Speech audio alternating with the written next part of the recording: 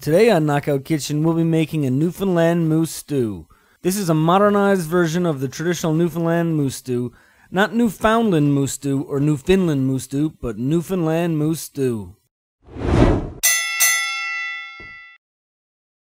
Cube 2 to 3 pounds of moose meat. I'm using meat from the leg, then season with salt and pepper. Mix, re-season. Lightly dust the meat with flour, then mix.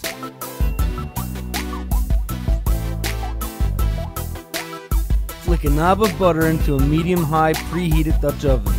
When melted, add the moose meat, making sure not to crowd the pan. Brown in batches around 2 to 3 minutes per batch. When it looks like this, it can be removed.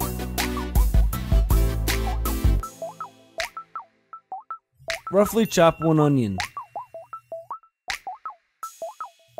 Mince 2 cloves of garlic. Add onion. Stir.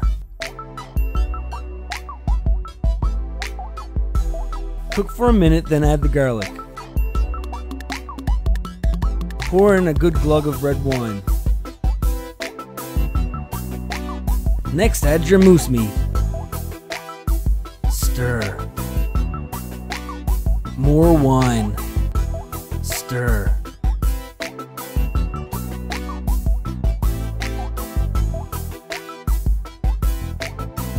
Next, add 4 cups beef stock, 2 cups water.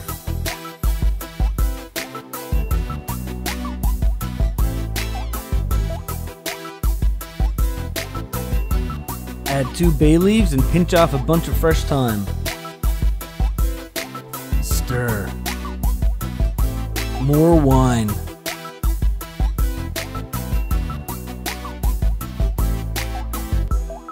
Next, grate 2 small white potatoes. These will be used to naturally thicken the stew. Add. Season. Next, add an enormous glob of tomato paste to the stew. Stir. Meanwhile, chop 2 carrots. Chop 2 pieces of celery. Then chop 1 potato. Add.